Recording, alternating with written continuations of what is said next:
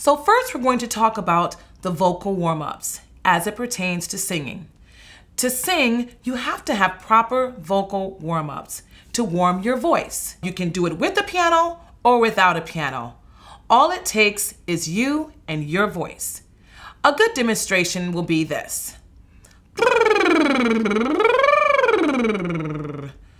Those are called lip trills, or some people say lip rolls. What we would love to do, and for the ideal singer, we want to be able to be nice and relaxed in this facial area so that it allows for us to give the best tone possible. So let's try it again. And we haven't even spoke about the breathing part yet, but just regular lip trills and roll can help get those facial muscles ready to sing on your journey.